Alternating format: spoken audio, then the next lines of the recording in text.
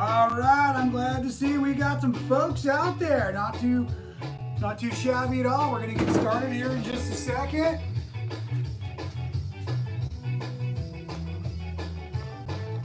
Get our folks on Facebook a little bit better view. Our YouTubers a little bit better view. There you go. We are rocking. We are rolling. We got folks out there. We're gonna have a great time today, everybody. Let's get our angles awesome, right? Huh? Kill that crazy music and have a good old time. That's right, everybody. What is happening? Hello. Welcome to the Simulcast. Let me turn myself down over here. I got to listen to this loudmouth go on and on and on. Oh my gosh. Hey, Rob Appell from Michael Miller Fabrics, making it fun over on YouTube, which is center camera. We're multicasting, simulcasting this afternoon, and we eventually will get to the free motion project here underneath the needle. I've got a printer running in the background. It'll be done in a second. If you can hear some weird noise over there, I do apologize. And okay, we've also got Instagram here. Welcome everybody. I hope you can hear me okay. I've got Facebook also coming along today. We're having an absolute blast. Now, I want to talk about, of course, some of the things we've been doing to keep ourselves busy. So before we dive into free motion, we're going to spend a lot of time talking about free motion today. I want to make sure I can follow along everybody over here as well. Sorry, turning my comments on. Rock and roll, Mary Lou. Susan's out there, loving it. Okay, hey, watch for my mom today. Mom said she was going to follow along. Mom, if you're out there, let us all know who you are. We love having you along. The family's getting involved. This is great. Surf buddies, behave yourselves this time. Hopefully everybody got some waves today. So first big piece of information. Let me slow down a little bit. Because I am in a rush. I just got here to the studio because I did just get some waves. Had a great time. Bad news, kids. They are closing the access to the parking lots to the beaches in Morro Bay starting tonight. And so I'm a little disappointed about that. But that gives me opportunity to start riding my bicycle to the beach. It's only a few miles.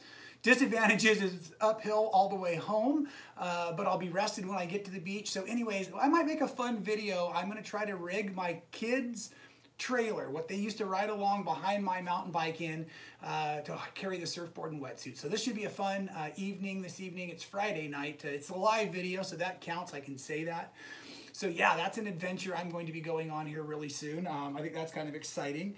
Secondly, we will be giving away this beautiful batik bundle. This is what we call a big bad bundle of batiks. This is awesome. I love this. This is our tropical batiks from Michael Miller Fabrics. The reason we're going to give this away is we know several of you are at home sewing, because many of us, and we all should be in my opinion, are sheltering in place. We're staying home, we're laying low, and we're having a great time with the crafts. Dog Winston's barking in the background. It's a live video. These things happen. We're having fun with it. So the big bad bundle of batiks is going to be given away on Monday. I want to make sure everybody has an opportunity because I only have one bundle left right now and I've got 3 cameras going. So what I want to make sure is you will all go to the batik prize post that will be over on Instagram on Monday. I hope I'm getting that right, and we will be giving this away. But why are we giving the batik away? Because we've got a beautiful batik quilt we've been working on. If you've been following along in the videos, But just today, block number 3, am I holding the right one up, gang? I think I am. Block number 3 came out. And so we have this wonderful sew-along. It's a 12-month sew-along featuring Michael Miller batiks, the Jet Black from Michael Miller. AccuQuilt is getting involved, so these blocks can be AccuQuilt cut, or we also have free instructions that can be downloaded. So block 3 just dropped today. Blocks 1, 2, and 3 are available. Easiest way to get there is go to the michaelmillerfabrics.com webpage, and then right there click the blog, and then all of the information's over on the blog. Now the fun thing is you know I've been hanging out a bunch online digitally with our brand ambassadors, and a bunch of our brand ambassadors have been playing along as well, and so they're doing other inspirational content and videos and pictures and blogs and all kinds of fun things about our big beautiful, this is called Peek into Batik. And it's a really, really fun, easy sew along, but you're gonna learn a bunch of these wonderful centers of these different stars. Everyone is different. And you can use them all uniquely. You can put them all together into a quilt. You could sash them, you could not sash them. It's quilting, it's super fun. And so that's really, really exciting. And anyway, so please get in on the fun here. Block of the month, Peek into Batik over on the Michael Miller Fabrics blog. So block 3 just came out today. Monday, we will give this prize away, and it will be given away on Instagram. That's probably all you need to know right now. So make sure you're always following us. Instagram, Facebook, YouTube. We are having a blast because they have locked me in my house, but I happen to have a film studio and a sewing studio all in the same room. How can I go wrong, right? This is awesome. Do a quick comments check, everybody. How's everyone doing? Oh, I see Cynthia's back. She loves the Batiks. Joy, you're awesome. You make me, I love it. I love seeing you out there. Thank you for being here today, my dear. Okay, Randy's back. I love it. I love it. I love it. And third, and maybe not as important to all of you, but as important to me, and maybe Randy, because he's also a great musician, look at this bad boy. If you do not understand what you were, not looking at, knocking stuff around here, this is what is called a cigar box guitar. My good friend down the road, his name is Brian, and he's a retired shop teacher, and all he does is work in his wood and metal shop now. And, he does a little lawn bowling as well. Anyways, so hopefully Brian's following along, but he has been teaching me woodworking, and that's how I got into making the pens and the pencils and the stilettos and all of that, and he's been supplying me with his end cuts. He made this thing basically start to finish, and the cool thing about this, Randy, this might be the guitar that sounds good when I play it. Because it's a 3-string, which means no matter how you play it, it's supposed to sound good, right?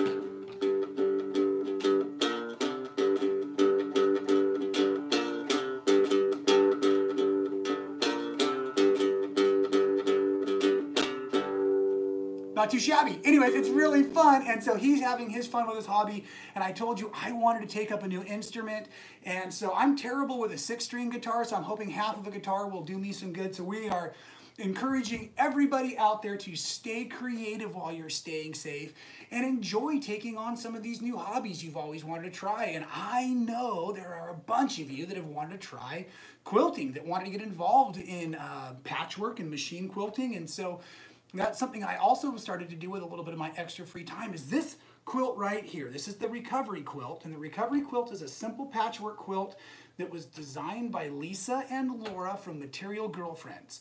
And I put up the interview yesterday over on Facebook. Please watch that. They are just wonderful, and they are such good sports. I actually, the first time I recorded the interview, I tried to do it with all these cameras and all this fancy technology, and I forgot the microphones. And I made them sit for 2 hours, we recorded, and I didn't capture any of it. And so we had to do it all again. So at any rate, they are great sports, but they talk about the importance of using the color green, especially right now, because it's a healing and calming color. You wouldn't know it by as excited as I am right now, of course, but they really strongly encourage me to work with the color green and work on a project that I wasn't designing, doing something that I could get away from what I was thinking about and just get directly into a pattern that somebody else created. So this is another free pattern. This is on the Material Girlfriends site, and I have a link in the video yesterday that came out. I also have a link on YouTube. I'm doing what I'm calling Q101, Quilting 101, and it's all using parts and pieces of this quilt as well. So I've been filming it in little pieces as I go along, and today I was filming the free motion machine quilting, and I thought, wouldn't it be fun if we do this live? Machine quilting is something we get a lot of questions about, and people are always, sorry, I like to read the comments as I'm trying to speak, of course, and everyone wants to know what kind of dog I have. I have a Chihuahua mix who looks a lot like a very small Labrador, so we tell everybody when they're around him that he's a mini lab, and I just like to watch the expressions happen. He's a bird dog. He likes to bark at everybody. You've met him. He's in one of the last videos as well. So anyway, I was talking about videos. I was talking about YouTube. Fun quilt along series we're doing here. And I just want to talk a bunch about free motion and have some time to talk about free motion. I'm going to stay on for probably another 15 or 20 minutes here. when it comes directly to asking me comments today, I've got my wonderful, wonderful team. Susan and Sherry are there answering comments and trying to help with the feed on the cameras I can't see. I can see a little bit with what's going on YouTube over here, and that's kind of what I can watch at the moment. So what I'll try to do is just kind of talk and do a little sewing. I was setting up for the video I was filming. I don't know if you can see, but there's other big cameras and stuff all around. And so what I was just talking about with this project is starting in the very middle of the quilt. I've started right on that center diamond. And if you've never free motion quilted before, I'm going to really encourage you to actually check out these step-by-step videos, because in the basting video, I'm talking about laying my backing out, and the backing on the quilt, that's what I'm using here. It's this white fabric today. The backing and the batting, the fluffy fuzzy stuff, is larger than the quilt top, and I'm thinking you can see that right along here. And the reason we need to do that is the same reason we need to start in the center of our projects and quilt in a radiating outward direction, radiating from our center or wherever we've worked outward. So one of the tips I know I can provide for you here, if you're brand new, or maybe you've been quilting for a while, but maybe you've been getting some puckers, whether it's on the front or on the back of your quilt projects. Often puckers come from when you start quilting in one area and then you go too far away and you quilt in another area. What you're doing is you're effectively trapping all of the batting and all of the backing in the quilt top in between those spaces. We're going to call them A and B. So as you now quilt, all of that stuff is trapped. So the reason that the quilt police will tell you in your How to Quilt educational package there to prevent misdemeanors and or major felonies, they want you to start in the middle of the project and quilt outward, because what you're actually effectively doing is you're pushing the fabric excess out to the edges. And now in the basting video, you'll hear it's not out yet. I think video today 4 is up, and so basting is probably number 7. So you've got a few days until basting comes around. But I'm using the safety pins, and I'm putting the safety pins about a shaka, a hang loose distance apart, right? And so for that reason, as I'm machine quilting, I'm going to quilt as I get near the pins, but I will release them because I'm going to start to see some texture and some buildup and all that kind of stuff.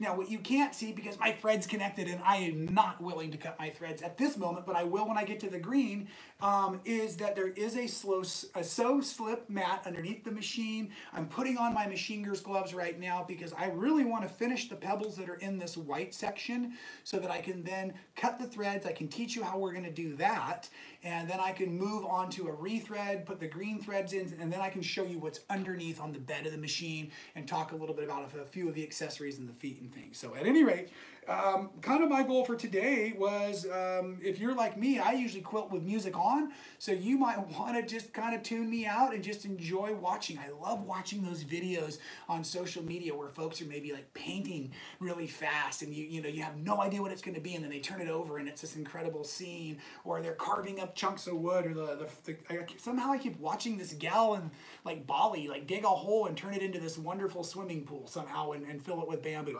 Anyway, so this is what I'm doing. I'm making pebbles. You might not even be able to hear me while the machine's running. Microphones are a little distance from now. But with pebbles, one of the keys is just to make circles, but complete those circles, and then sometimes I'll have to use the track of that same circle to go back around.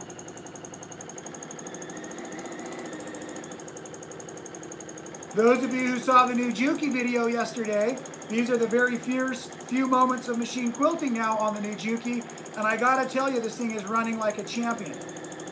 I'm using a hopping foot. I did play with both of the feet. I'm a big fan of a hopping foot. So that's what I'm going to use, especially when I'm new to a machine. I like to use what I already know.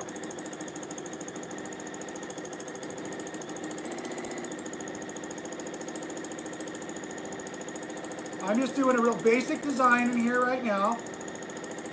And I'm going to fill in all of this white space until I'm ready to get to the green, because I want to use white thread in the white and green in the green. Okay, quick, can you all hear okay while I'm running the machine? Let me double check for comments here. Oh, this is going to get fun. Okay, can you let me know? How about some thumbs up over on Facebook and that kind of stuff? Thank you. Okay, so you can hear okay while I'm running the machine. I want to make sure that you're getting some information out of the deal. I'm seeing yeses over there. Ah, wonderful, everybody. Rad, thank you very, very much. Okay, so I'm going to keep doing this. Is this fun? Can you see a little bit? Would you like me to maybe bring all the cameras a little closer now? Let's do that. I was kind of set up for that anyways. Hang on. Close your eyes. Dramamine up. We're going to get real close for a second.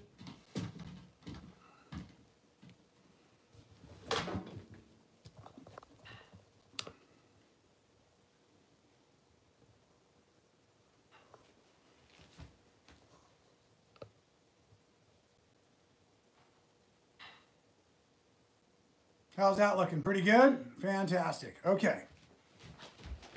Wonderful.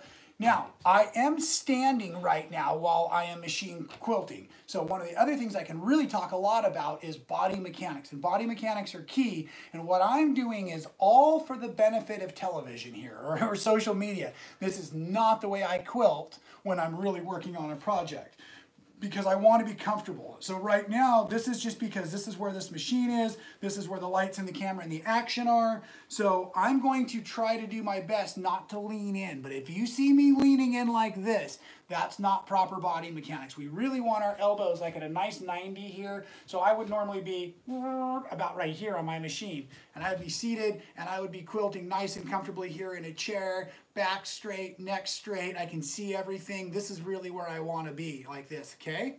So this is just real quick here. And like I said, after a nice round of surfing this morning and some standing machine quilting, I should be good and sore by the end of the day. Okay, I'm going to follow the edge of a pebble back around because I stitched myself into a corner. And that's the fun thing about something like pebbles as a design motif, is you can really use them and abuse them. You can use them to get in and out of the spaces very easily, but you always want to complete them, because if you don't, you're going to get what look like more like the cobblestones. And cobblestones are terrific. They're pebbles that didn't work out, and then you can add in some triangles and some rectangles to make it look like all of that was intentional.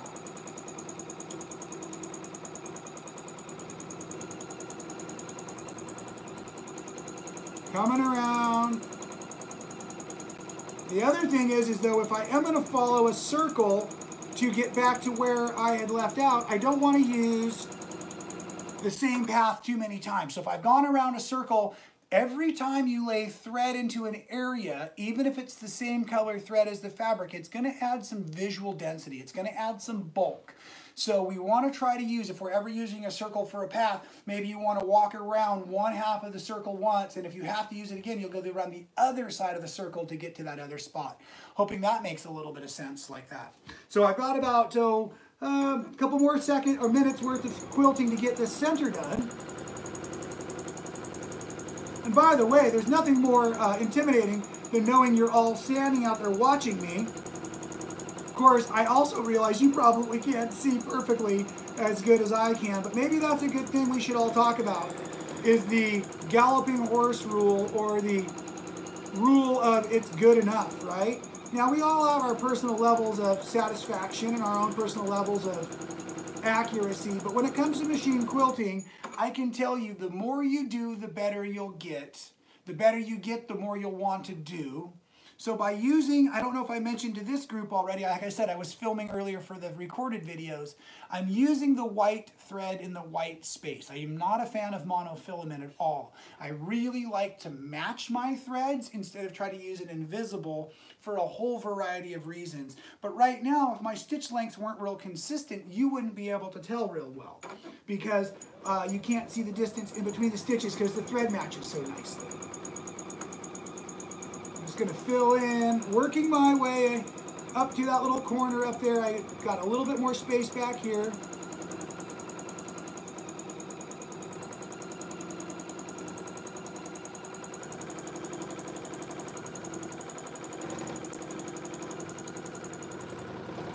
Once we get back up to that other corner, we'll go ahead and pop this quilt off so you can see what's going on underneath the machine.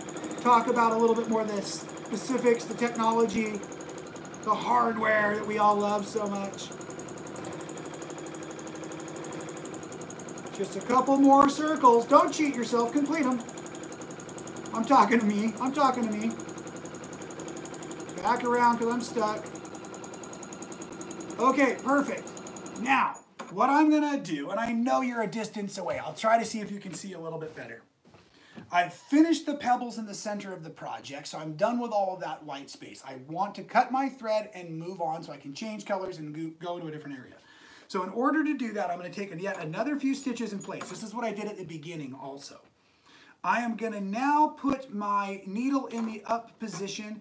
I'm also going to lift my presser foot because if you were watching on the maintenance video, I guess it was just yesterday, but when you put your presser foot up on a sewing machine, it opens your tension discs. So now I can just easily pull the fabric out. I can pull up here, and if I pull up here and I look close enough, I might be cutting, hopefully I'm cutting the knot, which was those twists, of also, yes, it worked, the bobbin thread too. So I actually cut the top thread and the bobbin thread this way. Importance is I've left a nice long thread tail on the bobbin, which will make it easier to bring to the top when we get started here in a few minutes. This machine has a wonderful thread cutting system. I push a button and it ties off and cuts and all of that stuff, but it will leave some whiskers on the back of the quilt that I'm not going to be fond of. And I want to be able to bring that thread tail to the top for extra security. So for free motion machine quilting, I actually don't use those beneficial features that way. I go back to an old-fashioned drop the needle, bring it back up, and at the end, it's the same process, just in a backwards order. So, okay, let's do a quick comments check. Let's take these gloves off, see how everyone's doing. Do I ever use templates? Robert's got a question. Do I ever use templates when I quilt? So I have not started using acrylic templates with a ruler foot or ruler quilting. That's another style of free motion or aided free motion. I've tried it. There was a long time ago I did a video. It was fun at a quilt market, and I did it, but I wasn't moving the quilt. I was only moving the ruler. So you're holding the ruler to move the quilt. Really cool and super accurate once you get dialed in, but I just haven't started doing it yet. I'm a bigger fan of just kind of taking some markings or sections of the quilt where I think about, like for instance, hoping you can see. Right now I was just thinking I want pebbles right here. I don't know what I want to do in the green. What I actually really know is how cool it would look is if I didn't do any quilting in the green and just stayed with the white and go out here. But the problem with that goes back to the earlier thing I was trying to teach. If I come back later on and I want to quilt into the green, I don't want to have stitched in the white and then stitched in the white. It's a small area here, but over here in these bigger areas that could become problematic. So I'm going into this quilt thinking I will quilt every color, every inch. I will quilt this thing to death. So now we need to figure out what we're going to do within this green space. And I like to often use kind of that juxtaposition to keep things interesting. So great question. I don't use templates, but I'll often either use some markings or some thinking in advance, and I'll use the sections of the quilt as barricades or barriers for certain elements of machine quilting. So keep it looking uniform but unique at the same time. And again, I learned that from Angela Walters as well. She's an incredible machine quilter and even a better machine quilter teacher, if you ask me. So if you're looking for great dedicated tips, that's what she does, and she's doing a lot of it right now. Angela Walters is doing a fantastic job with her machine quilting teaching. Christina Camelli, Leah Day, all of these ladies are just incredible. I just haven't worked with those other ladies as much, so I don't know their styles as much. I know Angela personally, so I always feel comfortable to recommend my personal friends because I've worked with them and I know that they can do it. But the other ladies are great too, of course. Comments check. I love this. I'm hoping you're all having half as much fun as I'm having today. I can see we've got a lot of viewers out there. That's really cool. Oh, here's a fun one.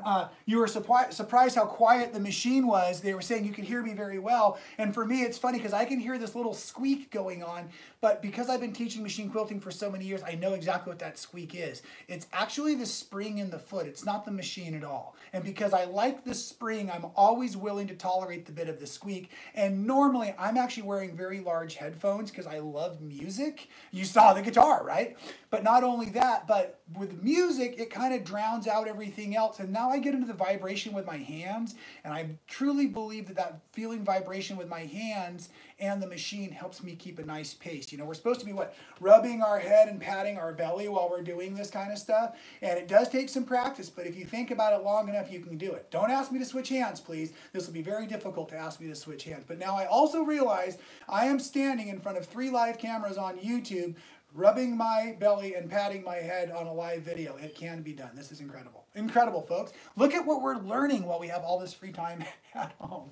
Okay, so the other things I want to talk about were on the machine itself, and these are just favorite accessories, things that I love. Hopefully you can order these online right now from your local quilt shop just down the road. They'll mail it to you. A lot of quilt shops, I checked in again this morning, a lot of quilt shops are still doing their curbside delivery, so please, especially during these times, remember, we can shop online locally and we can keep that support right within our own community where it's going to be so important over the next few days. And we're kind of deciding here at Making It Fun, we're going to give this 30 more days. That's it. May 1st, we're back to having fun as normal, we hope. So let's just kind of set that as a goal. Let's put out, we're working on a 30-day calendar right now of wonderful content for all of you to keep enjoying and stuff. So I'm just going to set kind of my fingers crossed hopeful day, May 1st, back to life as normal. Until then, I will be pumping out tons and tons of stuff with this quilt behind me. Rad. Okay, now, I was talking about the machine a little bit and accessories. On the bed of the machine here, I've got this table, this extension table. This came with the machine. If you don't have one with your machine, a lot of times you can custom order them from your local machine dealership.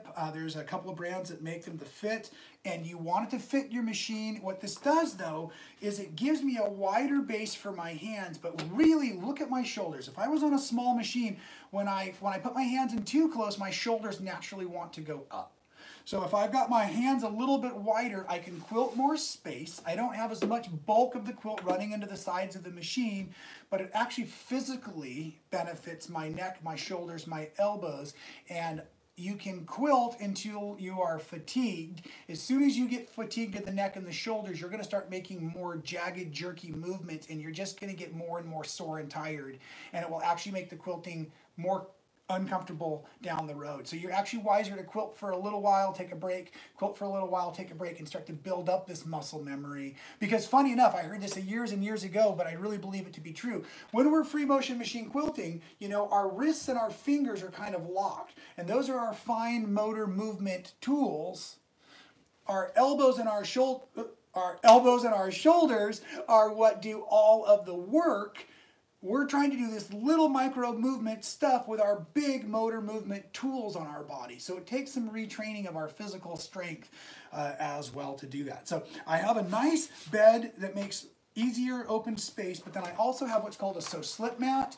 This is a Teflon top, silicone back, so it adheres without sticking or leaving a mess on my machine. I can set this down, and what this does now is it actually makes the top of the table even more slippery, which I absolutely love, which gives me the opportunity to move the quilt even more easily under the bed of the machine. Underneath that mat was a full bobbin, and I'm using the bobbin generally that matches the thread that is on top or that just matches the back of the quilt. This particular quilt, I put a white backing on it, so I've got white back bobbin thread in there, and I'm going to use that for the entire thing. I'm not concerned with the white specks showing up in the green stitching, but I might have been concerned with green specks if I had used green bobbin thread showing up in the white stitching. So I thought about that for a long time last night while I was setting up the machines and picking my threads and getting my extra bobbins wound. Because that's the other thing I do is I wind several bobbins when I sit down, because once I'm in motion, I want to stay in motion, okay? Now for the next thing, I'm going to go ahead and just load in some green thread. I've got a medium green thread here. Doing a little comments check as well. I hope you're all enjoying having fun. I can still see the audiences out there. This is great. And you know, I will go back and check all the comment feeds, answer the questions to the best of my ability after these live videos. That's what I'm spending a little bit of time doing each afternoon and having a lot of fun with it. So please keep going. We can see you, even if I can't exactly see you at the moment. Next thing I want to point out, good thread maintenance. If you missed the maintenance video, good thread conversation, but I'm rethreading. So I have now cut the spool at the top of the, cut the thread at the spool. I'm getting batty. The presser foot, I gotta have it in the up position, and with a free motion foot on it, it's a little bit more challenging to see. So I just double checked myself to make sure that the presser foot was in the uppermost position. That opens my tension discs wide open. I'm gonna grab the thread at the needle and I'm going to pull the thread out in sewing direction, keeping all the lint moving out of the machine. And then as I prepare to rethread, I'm just going to drop my new spool on and just give myself a moment here and rethread it.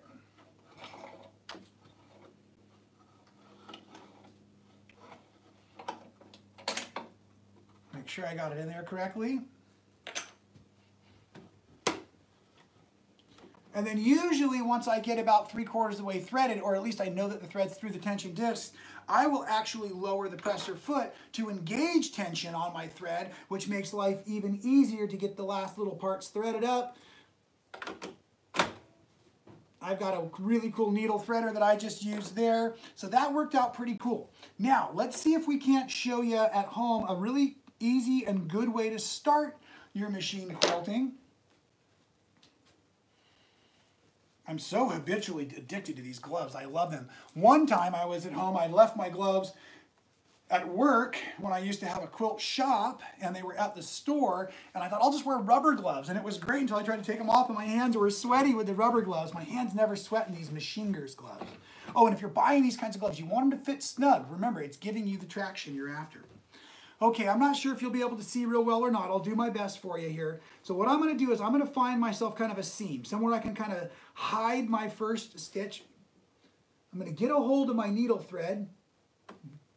Get a hold of myself there. I'm going to lift my foot for a second to open the tension so I can just pull extra thread out, right, so you can see better. Drop that foot again. Get right on target. I'm going to do a single stitch by dropping the needle one time and then right back up. If I pull on this thread now, I have access to my bobbin thread. I've got both threads up now. I hope you can see just a little bit of that. And now I'm taking, let's call it 4 or 5 stitches in place.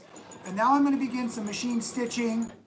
I'm going to drop the needle, hold everything, come back here, and I'm going to actually cut these thread tails right out of the way so that I'm not trying to avoid them. My brain can focus on what's going to do. Now I've got this wonderful little series of half square triangles that goes around here kind of in a perimeter.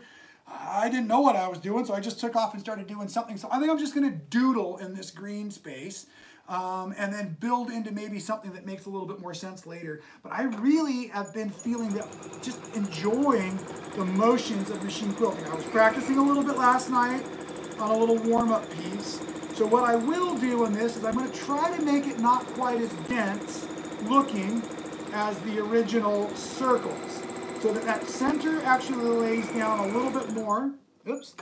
Okay, no problem. And this is a great learning lesson. I just broke thread, and I'm not exactly sure why. Maybe I didn't get it threaded correctly too well before I took off. Maybe because I pulled on it. But either way, the bobbin is still connected, and this is a great teachable moment for all of us. I'm hoping you can see okay. The first thing I want to do is I actually want to bring my needle into the up position, because I'm going to need to rethread it. Okay, I have to look in here to see what went wrong, and I'm looking around to see where the thread broke. And I was able to acquire it here at my take-up lever. And I'm going to pull a little thread to see if I had it snagging on something. And lo and behold, I do. It felt like it was running a little rough. So because of that, I'm going to put my foot up. No tension, cut thread. That thread's a goner. Let's start over.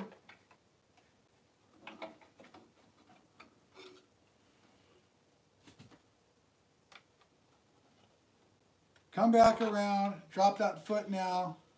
Okay, that feels like that's going to work nicer. More nicely? How am I supposed to say that?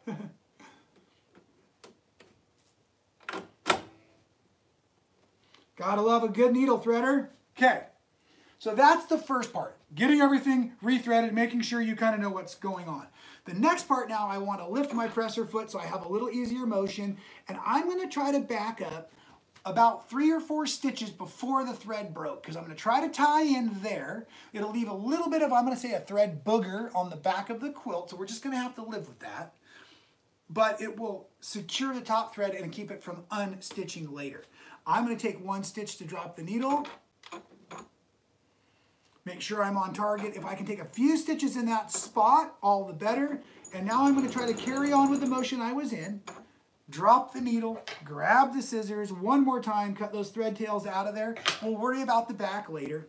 Oop, thread everywhere. And now I'm just gonna come back in and continue playing with my fun doodle motion I was creating in the green. So I'm just gonna follow the green all the way around, and then I will continually switch into fun swirl motifs into the white. Now I can also feel that I'm fighting the weight of the quilt hanging off of the edge over here, and that's driving me nuts as well. And I keep pulling against it. As a matter of fact, I just broke the thread again. And that's no fun. And then I look over here at the clock and I can see I've already gone 5 minutes over time, and that's no fun either. So what I probably should do real quick is just stop here for now. We can always come back and do more free motion videos. As a matter of fact, as this video is wrapping it up, if you'll put in the comments if you would ever want me just to maybe open up a camera and close it and just let it roll or something like that, that could be fun too. Who knows? Check in the comments over on Facebook. Fantastic. I'm glad to see he's got more friends logging in. Fantastic. Okay, so with that, as a matter of fact, I probably better sign off. I'm going to remind you all real quick, though, about our big bundle of batiks. I almost said it. I won't say that. So anyways, over on Instagram, on Monday, the prize will be given out. The contest rules will be there. We've got this big, beautiful bundle of batiks. If you were just signing into the live feeds today, here, the reason we have the bundle of batiks is the block of the month quilt along. Let's see where we at. I don't even know if I've got the right blocks. Either way, it's a beautiful quilt, and there are 12 in them. It is the Batik, Peek into Batik, Michael Miller's beautiful quilt along. We've got the brand ambassadors that are participating. We've got a few beautiful free pattern there. There's a beautiful free pattern here for the recovery quilt from Material Girlfriends. And so again, that's really what we're trying to do with our time here and our wonderful social media audience. Again, I want to say thank you to all of you. I want to remind you all to stay safe while we are enjoying our time and our shelter in place. I want to remind you all to be creative with your time, right? Especially those of you who might be a little bit like me, which is a busy brain, and therefore I've been a little bit prone to extra worry this week. And so every time I start getting myself feeling a little worried about anything, well, no matter what it is, I find myself, I just get up, wander over here, start working on the project, grab the old box of cigars, pull it out, play a little, have some fun, you know, and just enjoy. The other thing that I love knowing is that my family's here, they're safe, they're doing well, knowing that you're all out there, you're safe, you're doing well. We're going to have a blast tomorrow. No, today's Friday, so tomorrow is Saturday. I'm not exactly sure what the plan is yet, but we will let you know real soon. Please, please, please stay posted to all of our social media on Instagram, on Facebook, on YouTube. I love you all. I appreciate you all. I'm going to see if I can wander over here and get these cameras turned off. Thank you all very much. Make sure you win that bundle of Batik on Monday. You're going to love it.